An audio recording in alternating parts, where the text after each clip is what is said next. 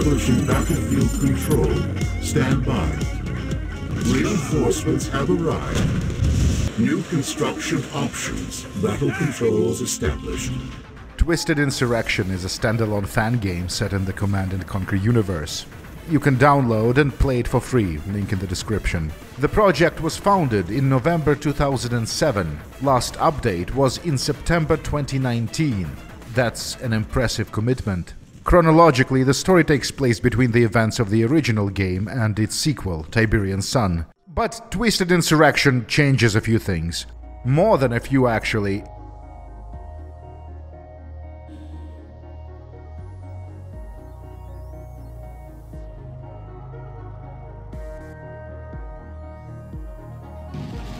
This is a truly antediluvian project. The fans, unpaid enthusiasts, volunteers have spent more time working with Tiberian Sun as a medium than the original developers did.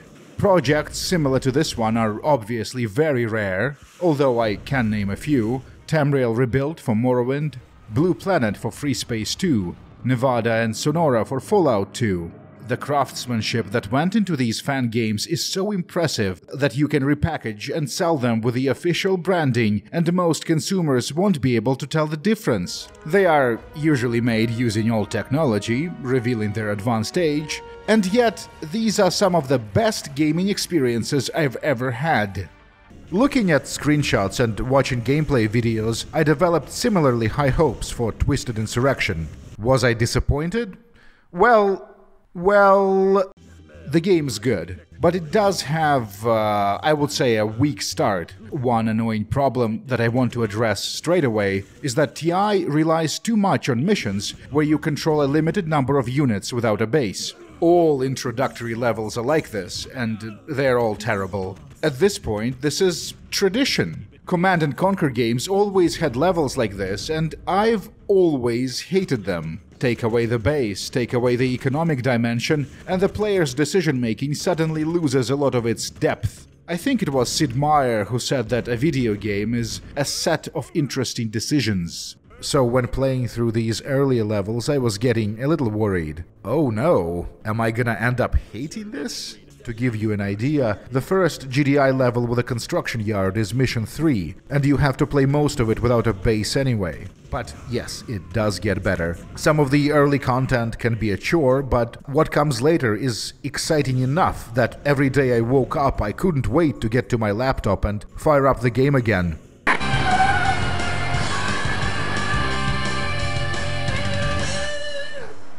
Let's talk about the story.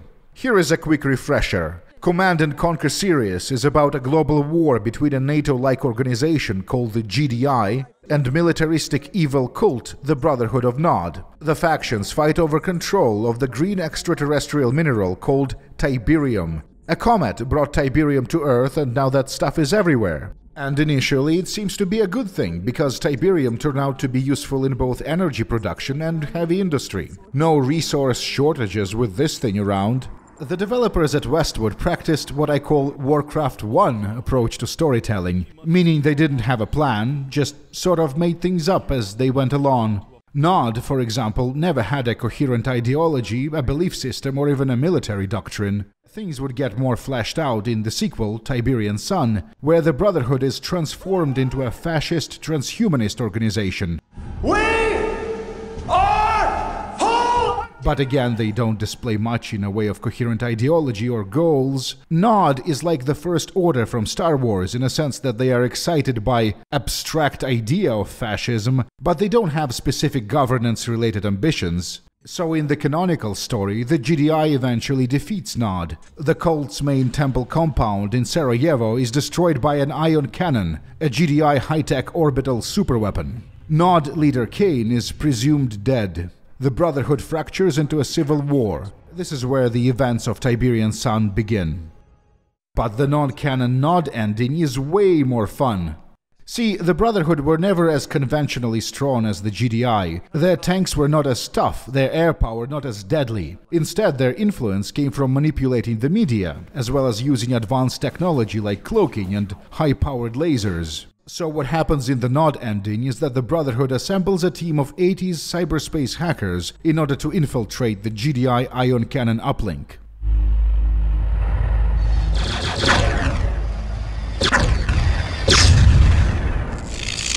RIP.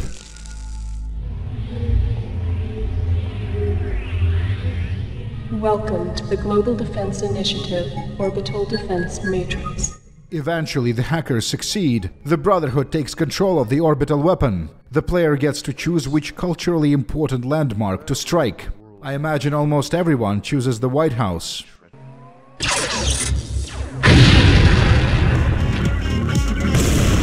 Well, shit! NATO just vaporized President Trudeau with a space laser. I guess he was right not to trust them. And this is where the alternative timeline of Twisted Insurrection starts. The world, the UN, is convinced that the GDI went rogue. The organization is discredited, losing whatever financial and political support they had. Blowing up the White House will do that. The planet is transitioning from pre-apocalyptic to post-apocalyptic state. Nod is victorious. Oh, how the tables have turned. It's even suggested that pro-GDI elements have to resort to terrorism. They are that powerless. The GDI campaign is about rebuilding and seeking allies. The Nod campaign is about crushing whatever left of their opponents and dealing with issues of internal stability. Twisted Insurrection has two secondary factions, or like the game calls them, TAC factions. The Forsaken, the Mutant Army, makes a return from the original Tib's son. Joining them is a brand new side of the conflict, a cynical high-tech corporation creatively named Globotech. Establishing battlefield control. Stand by. What Globotech is supposed to be is a unity of the world's most powerful international corporations. It is as if Amazon, Team Sweeney, Tencent, Lockheed Martin, and Vladimir Putin's Gazprom joined forces in order to survive and thrive after the ecological apocalypse. In the story, the corporation acts as a kingmaker, selling its products to whatever faction needs them the most at the time. They are like the Casino Planet people from The Last Jedi. Globotech has unique units, many of which seem to be excessively gimmicky. They're kind of more akin to units from the Red Alert series. Some of the voice acting seems to be borrowed from Yuri's Revenge, which is fine. You don't play as Globotech directly, but they're heavily involved in single-player campaigns, so you'll be seeing the units a lot. The wiki page for the mod tells me Twisted Insurrection is critically acclaimed, but it's hard to find any mention of the project outside of ModDB. There is this PC Gamer article, a wiki that is hopelessly out of date, and a surprisingly helpful and still regularly updated Russian fan community page on their Facebook equivalent. It's almost impossible to find any in-depth discussions about the mod outside of the official forums, and these seem to be abandoned. Well, this sucks. TI is the biggest and possibly the best Tiberian Sun mod out there, and it seems we'll never see the game reach version 1.0. But I suppose it's not that big of a deal. There are a few bugs here and there, but the experience doesn't feel unfinished or unpolished. After all, it was in development for how long?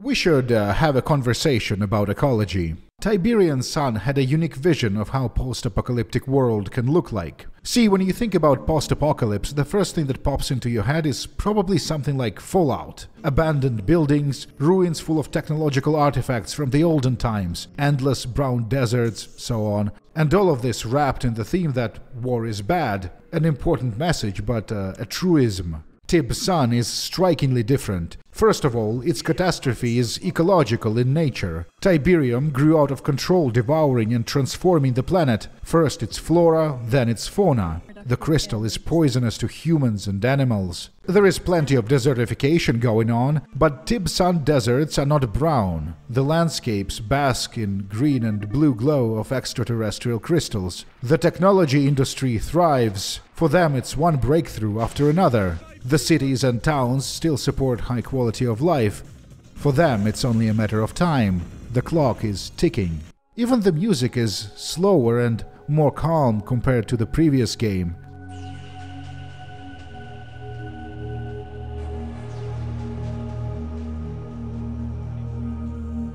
There is a quiet melancholy in all this. The planet is dying by falling asleep.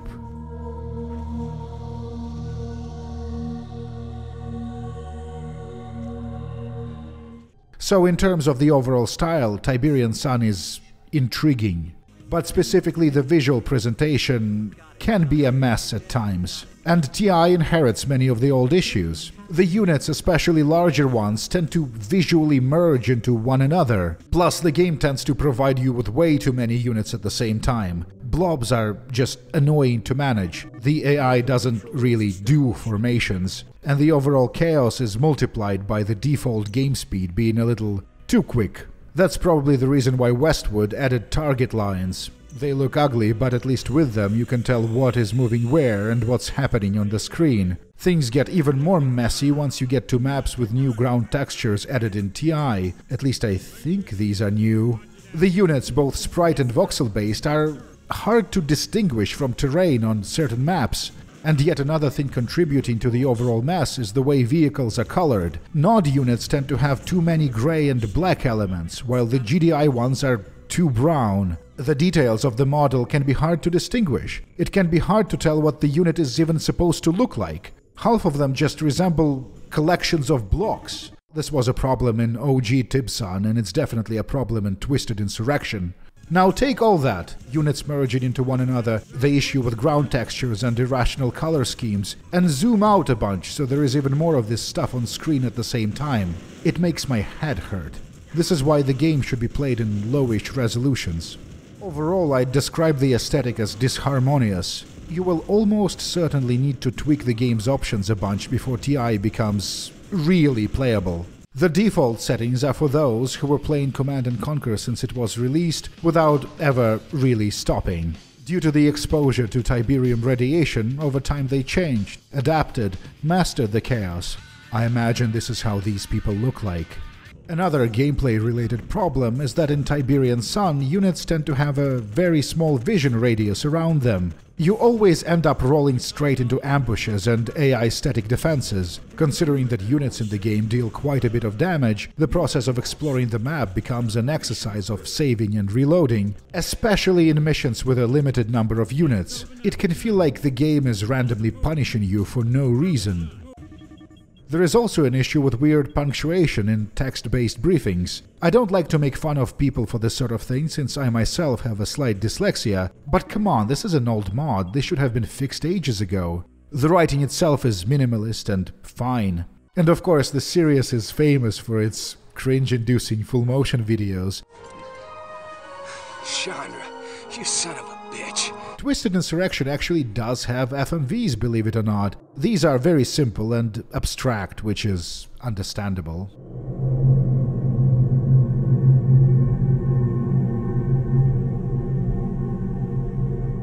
Okay, so where is this going?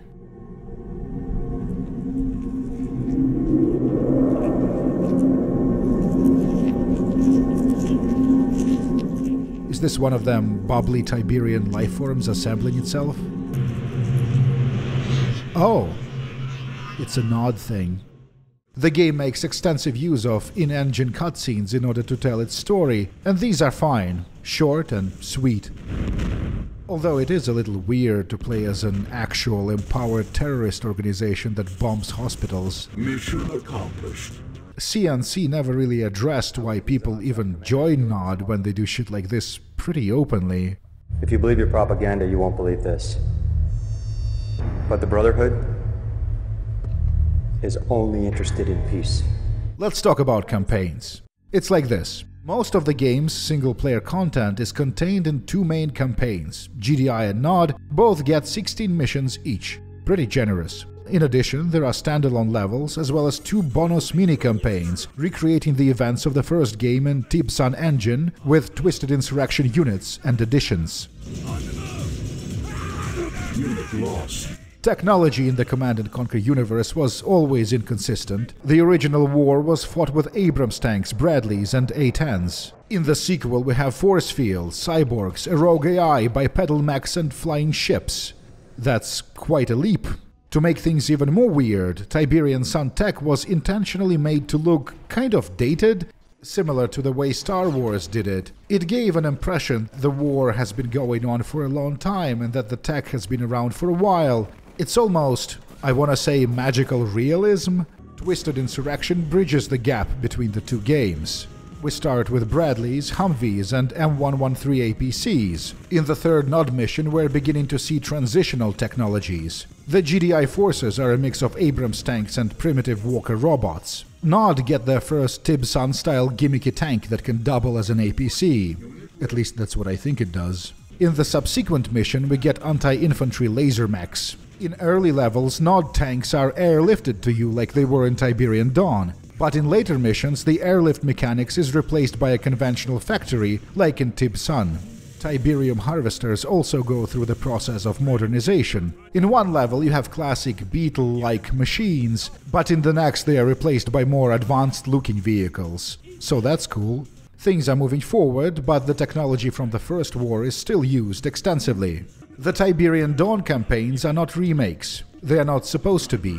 The missions end up playing very differently. The AI, unit stats, maps, everything is a little different. For comparison, this is how GDI Mission 1 looks in the original.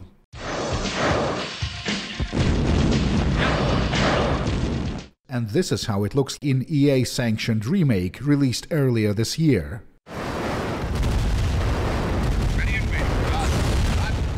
And this is how it looks in Twisted Insurrection.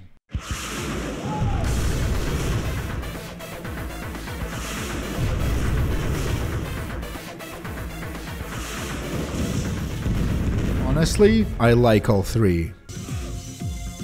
What's up, Nikumba? Primary objective achieved. The retro campaigns play a little bit slower than the TI main ones, and by that point I got used to their fast pace. But there is more to this mod than the single-player content. Or not? Well, that's unfortunate. I wonder if people still play Red Alert 2 multiplayer. Fond memories of that one. There is one standalone mission where you can play as the United States. That's interesting. Let's try it out. The following message is transmitted at the request of Dr. Ron Paul. What? It's happening. Building captured. I could have saved you. I tried to warn you. Training. Get away. So the civilians attack Area 51 in endless human waves. We are well equipped to deal with them, except sometimes the civilians would deploy killdozers, artillery and even subterranean units. You need to use your fleet of A-10s and Apaches to deal with those. During the carnage, the synthesized voice regurgitates old Doom Pole memes.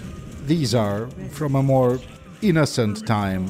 If the civilians manage to capture Harp, we get annihilated by a lightning storm.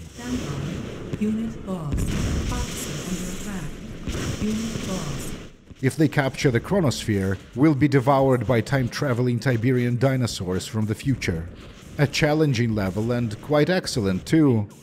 Unit lost. Let's talk about some technical stuff real quick. There are things you need to do in order to make the game comfortable to play, and I've already mentioned some of them. Older RTS games sometimes allowed the player to adjust game speed. They all had this functionality. If you haven't played Tiberian Sun or Twisted Insurrection before, or for a while, I recommend lowering game speed a little. Not too much, otherwise it will feel like you are playing in slow motion. Some games, like StarCraft, feel best when they are played on fastest. But Tiberian Sun just looks stupid. Unrealistically quick unit movements clash with the tone of the game, which is post-apocalyptic and melancholic. Another important thing to note is that you probably don't want to play Twisted Insurrection on hard. You might have considered starting on hard because you've been playing these games for decades, and the early missions are reasonable in their difficulty. The thing is, in TI, hard just means that the AI gets unlimited resources and an ability to construct units at near-instant rates. In later missions, you can accidentally stumble upon a trigger that will push the AI into a berserk state, swarming you with an infinite amount of units. At that point, you have no chance. So yeah, play on normal. I promise it's challenging enough. And one last thing, on some systems the game will seemingly freeze after using the save feature. Don't worry, it didn't crash and it's not actually frozen. Alt-tabbing to desktop and back will fix it. The problem is with the renderer. Some renderers just don't agree with some systems. The FAQ on ModDB recommends selecting one of these if you are experiencing problems. At least your mother tipped well.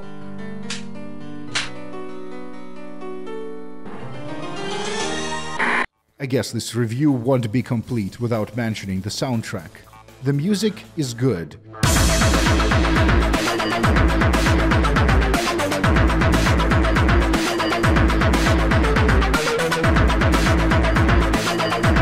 There are some original tracks, some Command & Conquer classics reimagined, as well as 2 bonus tracks remixed by Frank Klepacki, the composer for the original series as well as Red Alert. Yeah, these dudes got Klepacki on board somehow. That's cool. The new music is more aggressive compared to the Tib Sun originals, but it does make sense. The game itself is faster, more aggressive, and the battles are larger in scope. Twisted Insurrection is a great free fan game. If you like RTSs and Command & Conquer, you should definitely check it out.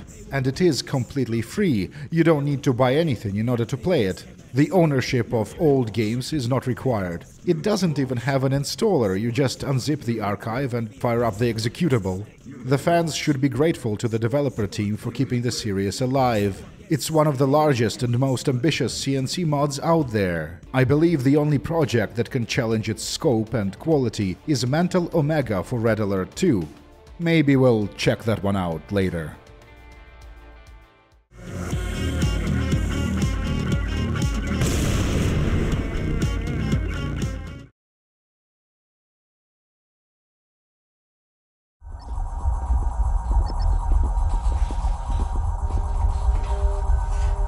Sir, it's an honor to have you back. Traitor.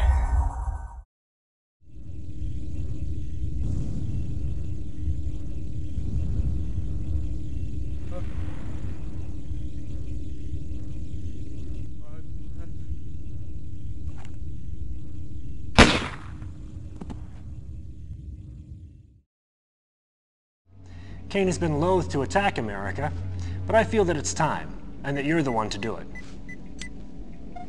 This is the Pentagon. A full frontal attack with your strongest forces should render their military center of operation. Now, do it again in French and German. I want 300 copies made and sent to every TV station in Europe. We have the satellite for another 10 minutes. Is that camera still running?